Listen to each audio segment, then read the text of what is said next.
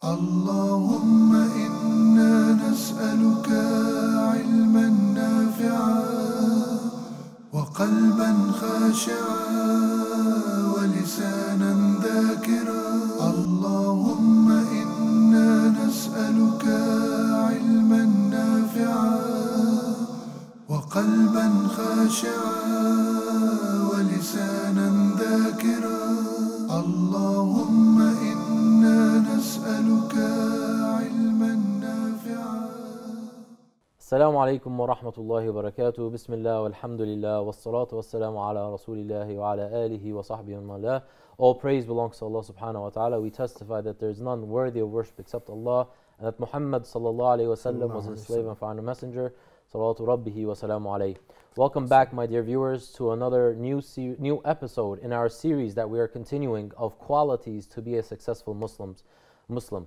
With us in the studio in Cairo, Egypt, is our esteemed guest and speaker, Ustadh Omar. Welcome, Brother Omar, once again. Jazakallah khair, barakallah feek. Always good to have you. Alhamdulillah, jazakallah khair. May Allah bless you.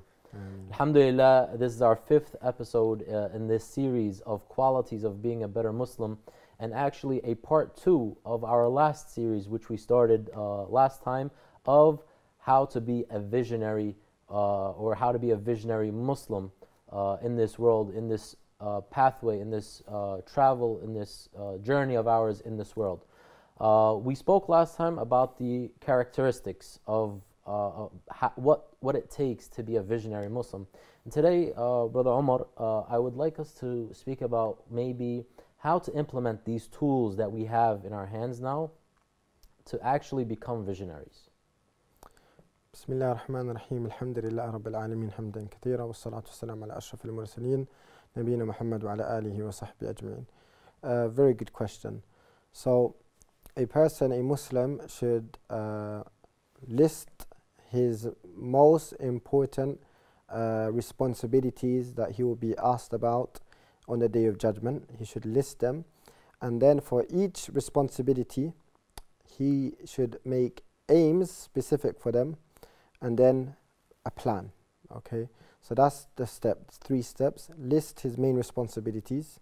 Number 2, make aims for each one. And number 3, make a plan to implement the ideas that you have to make sure that the aim becomes a reality. So let's break it down. Let's break it down, and let's do an actual example. Inshallah.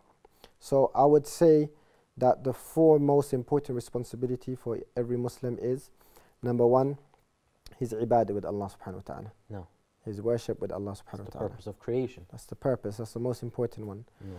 Number 2, his family. He will be asked about his spouse, his children, his parents, and so on. Number 3 as well, his main career or position in society. So what he is going to study for a long time, specialize in, what profession he's going to be involved in, or business and so on. That's another important responsibility, because as men in particular, we are financially responsible for our families, and also we will be asked about our money. In the hadith it mentions where it came from and what we spent it on. And then the last one I would say is our da'wah. Our and when I say da'wah, I mean our positive influence over people around us.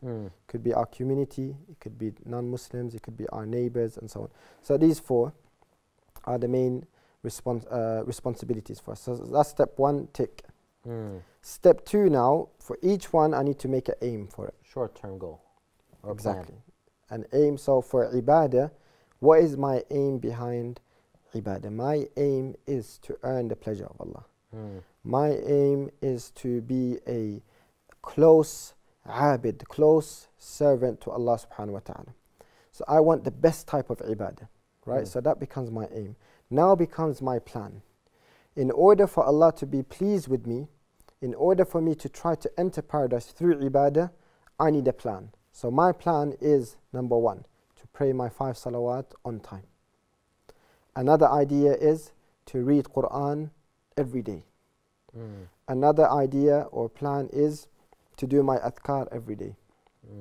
Another plan could be to pray Qiyam al-Layl once in a while. Another idea is to fast from time to time. Another idea is once a week I have this secret good deed that no one knows about, only Allah subhanahu wa ta'ala knows about, that I do regularly, that I can, you know, I can be proud of on the Day of Judgment, something between me and Allah, and gives me a secret close relationship with Allah in this dunya. It could be that once a week or so I go to this Muslim graveyard and I go visit you know, the dead Muslims, and I just use this time to reflect and to think of how I can improve myself, how I can do more good deeds, how I need to change certain bad habits. Because the Prophet encouraged us to visit the graves because it reminds us of death and our meeting with Allah subhanahu wa ta'ala. Speaking about secret acts, tell us the story, if you don't mind, of that came to my mind, the story of Abu Bakr radiallahu anhu, Amir al-Mu'mineen at the time, where he would go into the house of the old woman and he would do what he do, and she didn't know who he was. Yeah, subhanAllah. So you'll find the Sahaba and the Salaf, they all had like a secret deed, you know. Some of them, they will fast regularly and their own wives wouldn't know. So every morning, you know, they would take the food and pretend that they're going to take it, pack lunch, you know, and they will eat it when they leave the house. And they will give it as sadaqah to someone, and they will keep their fast. Other people, they would, you know, like Abu Bakr as-Siddiq, he would help a woman, he would give sadaqah. All these things no one knew about. So these things are important because the Salaf, they said that we used to rely on our secret deeds, not our public deeds, because we don't know if it's accepted or not. So that's, you know, ibadah aims. We get a picture of how I can improve my ibadah for every year, from my salawat, my siyam, and all of these actions. What do I need to increase in? You know, if I'm not praying on time, I need to start praying on time. If I'm not praying my sunan prayers, I need to start doing that. If I'm not praying my duha, if I'm not reading Quran, all these things I need to khalas, include it in my schedule now, my itinerary, because I want ibadah to be the best. Moving on, family. So hold on, let's take it one step back. We said goal setting. We have to set what our goals are in life, which we mentioned, what our goals are. Then we have to make specific plans or goals or aims that to reach our goals, right? Yes. What's the third step in the three? So the first is identifying your responsibility. Secondly, making aims for each responsibility. Thirdly, making plans and implementing that plan. Okay. Okay, so we did the 4 responsibilities. Okay, there could be more, it depends on the individual, but these are the main 4. And then for each one, we're going to make an aim. So family, my aim behind family is I want to have a close relationship with my family. That could be an aim. Number 2, I want to establish this deen, for example. Yes, I want my children, my wife to also be close to Allah, because Allah says, save yourselves and your family from the punishment. Okay, so all of these are aims. They're not going to happen until you have you know, a plan to execute. Okay, so you want your family with you in Jannah. You want to guide your family. You got work to do. So my plan could be that every single day, half an hour a day, I will have a one-to-one with, you know, my wife. Yeah, and this one-to-one could be, is you know, we remember Allah, or we read a book together, or we watch a lecture together, something that will increase our iman. Okay, this is our thing that we do every day. Okay, every single day I will call my mother, even if it's just 15 minutes, 20 minutes, because birr, having, you know, being pious and obedient and good to your parents is from the best good deeds. Okay, so doing ihsan, kindness and goodness to my parents. I have relatives who are poor, helping them out. I have a grandmother, I have uncles, tying the kin, inviting my relatives regularly. I'm the person who brings the peace in the family. I'm the person who brings the family together, keeps the love. You know, whenever we have a gathering, I make sure that, you know, what we talk about is good. There's no backbiting, there's no, you know, haram happening, you know. You as a person who Allah guided, become the person who guides others. And even if you don't have Muslims in your family, or you have non-practicing people in your family, you are the person who makes them love Islam, who brings them closer to Islam. Not the other way around. Unfortunately, sometimes it's the religious guy, unfortunately, in a family who that's distancing himself. he's distant, he might be harsh sometimes, especially with his family. You know, you guys, where's your beard, brother? Why are you not praying on time? And that harshness makes them maybe not like this religion. Turns instead them of off. yeah, Builds a barrier. in the Quran we say, oh Allah, do not make us a fitna No. for those who do not believe. Do not make us a fitna for others. And we can do that when we put off people through our manners and character. So that's number 2, family. No, Jazakumullah khair for mentioning that part about kinship, because subhanAllah, correct me if I'm wrong, I think kinship is one of the, if it's broken, of course, it's one of the few ibadat that if we are not in touch with and we're not connected with, that the punishment will actually be rushed to us in this dunya immediately, and then in the hereafter will be another account. Absolutely, absolutely. The person who cuts the ties, he wouldn't smell the fragrance of paradise. This is an important thing that unfortunately we're heedless. And to add to that as well is your responsibility with your family. You know, are you a good parent? Are you spending on your wife, on your family and stuff? So this, you all need to plan for that. You know, what am I doing? Or what can I do to make sure I'm fulfilling my the rights of my family, right? So that's number 2. Number 3, your career. So you want to be kind of you know, the most successful person. Why not? Have good aims. And you know, this is not a worldly dunyawi aim, because the Prophet ﷺ said the person on the upper hand is better than the lower hand. The strong mu'min is better and more beloved to Allah subhanahu wa ta'ala than a weak Muslim. Yes. So when you have a strong position in society, And I'm sorry to cut you off, but even before that, Allah subhanahu wa ta'ala commanded us to establish ourselves in the earth. absolutely, Yes, of course. So this is part of our deen, and you know, we want to benefit others. The Prophet said, the best of you are those who are the most beneficial to others. So I need to therefore study hard. I need to gain good skills. I need to gain a good trade, good profession. So all of this again needs planning, studying and looking for good opportunities. And this is important for your deen and for your akhirah. And then the last one we mentioned is what? Your community, your ummah. What are you doing to have a benefit to people around you? Okay, you can be volunteering once a week in your masjid. You can have a small project that you set up in the side that benefits other people. You can be helping orphans. You can be helping youth. You can be teaching, you know, voluntary once a week, a few hours a week. So giving back to the community, giving back to the ummah. That also needs aims. Firstly, why are you doing this? Secondly, what can you do to make sure that you know, you can achieve the best that you can when it comes to that part. So this is you know, a small example of how we can practically implement the idea of being visionary and being productive. Jazakumullah khair, Ustadh Omar. Inshallah, we're going to take a short break and get back to practical tips of why, for example, that might delay us from being productive. Dear viewers, there we have it. Ustadh Omar just shared with us practical ways on how to implement the characteristics and the tools that we acquired and that we learned from our previous episode in order to become visionaries, in order to benefit ourselves, our communities, and the ummah at large. As our brother demonstrated, there is no clash, there is no contradicting in having the best of both worlds, being Muslim who is practicing, who's close to Allah subhanahu wa ta'ala, as well as having the world side by side.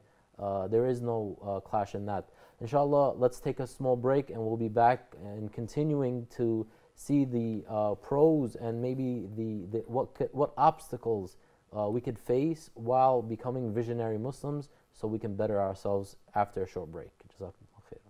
Allahumma inna nas'aluka ilman nafi'a wa qalban khashi'a. Allahumma inna nas'aluka ilman nafi'a wa qalban khashi'a.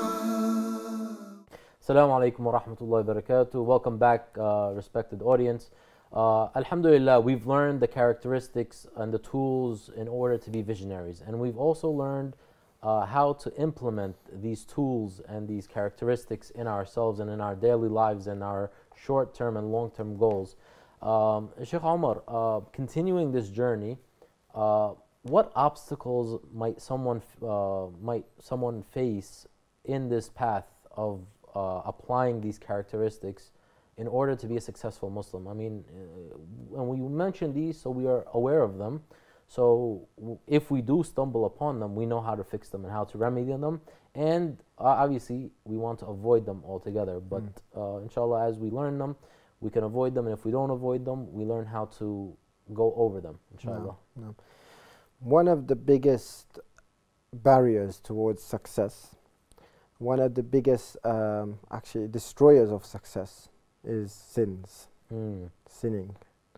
And once someone sins, he is removing the blessings from Allah subhanahu wa ta'ala in what he has.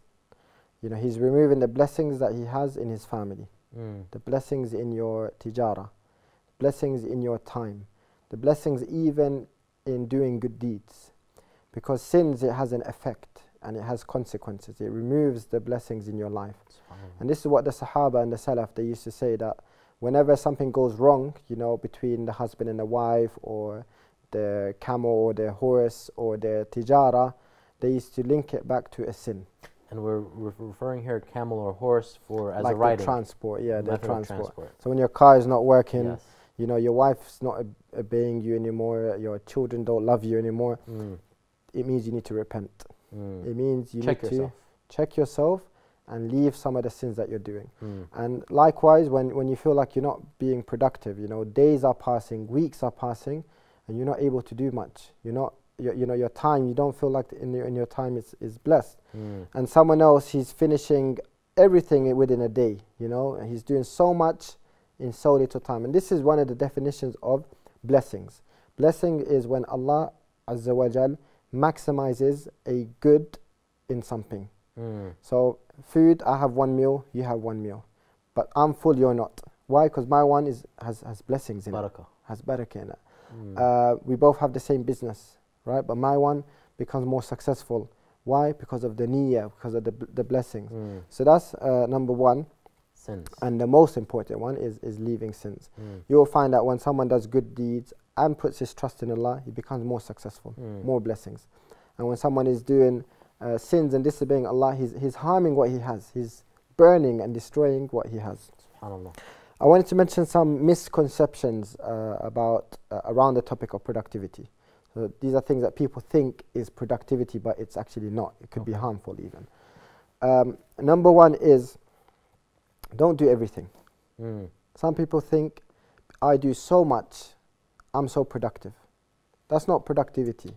Productivity is not burning yourself out, exhausting yourself out. It's not even about doing too much. It's about selecting what is beneficial, not doing everything. And you need to kind of choose what you're good at, and not try to be someone you're not, and try to be so many different people in one. Number two is, don't say yes to every single thing. You know, alhamdulillah, you have a plan. You need to focus. You need to follow that plan.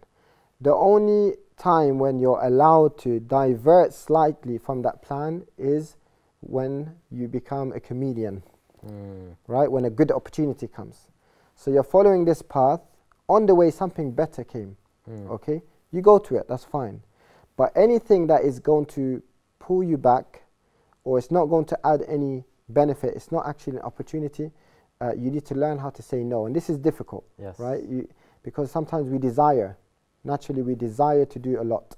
What's that saying? It says, may Allah have mercy upon one who knows his limits. Absolutely, right? yes. Sometimes we jump out of our lane. Yes. You know, we want to be a thinker, and you want to be a politician, and you want to be a sheikh, and you want to be, and you know, you need to stay in your lane.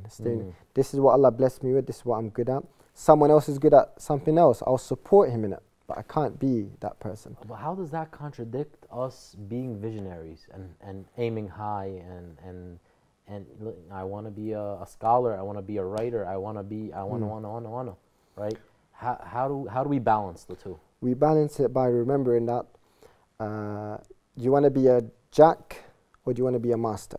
Okay, so you're either a jack of all trades and master of none, or you're a master of some, right? You're a master of some specialities, and you're not a jack of anything, right? That doesn't mean, as they say in Arabic, yeah, that there's no harm of having ilm, shay'un min al-ilm, right? Some knowledge on everything. You know, that you're a person who's got general knowledge. That's a very good quality, you know. But specialized in one. But specialized in one. You're not a scientist, but you have general knowledge of science. You're not a specialist in geography and history, but you have general knowledge of what's important, what's the most important. And this is why the Prophet ﷺ used to make a dua. Allahumma inni as'aluka ilmun nafi'a wa na'udu bika min ilmun la yanfa'. I ask you, Ya Allah, of knowledge that is beneficial. What does that mean? That not every single knowledge is important. Okay, we can't have knowledge of everything. That's only Allah Azza wa Jal who has knowledge over everything. Then you say, I seek refuge in knowledge that is not beneficial.